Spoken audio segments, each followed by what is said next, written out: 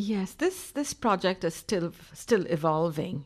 We started with something simple like water, and then we in science we go into ecology, and we thought Chesapeake Bay would be the perfect kind of unit to bring in because we wanted kids to think global but also act local. And so it started with the water and it went into the Chesapeake Bay. And then this applies to our seventh graders. And we wanted to also introduce an interdisciplinary unit in seventh grade. And somehow water and the Chesapeake Bay lended themselves very well to this because now Monsieur Dallaire in French is doing the Niger River, and the Thai kids at KISS are doing the Chao Phraya River. So we're all getting linked and seeing how important water is. And the whole idea was, of course, that water is going to be one of the global issues facing us in the 21st century. We want the kids to see how fragile this resource is and how precious. Oh, it's been so much fun because they do the same kind of water quality testing that we do.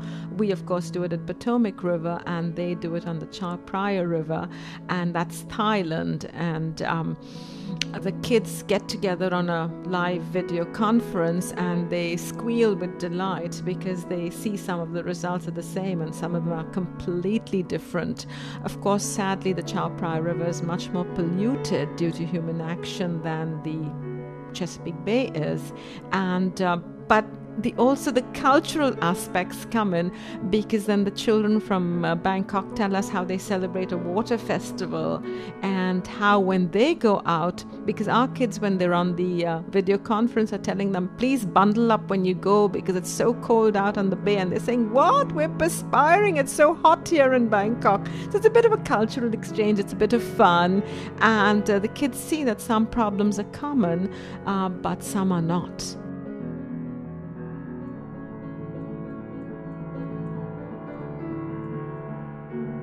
We are constantly working on updating it, and it's constantly evolving. This morning I was talking with Carol, who does movies on the environment. So we thought we'd get the seventh graders to take photographs when they go out on their boat trips and put together some kind of a slideshow. And she would like the Roots and Shoots kids to work on a movie on the Chesapeake Bay in their spare time. So, but there's always another notch that we try to add and make the kids truly think global and act local.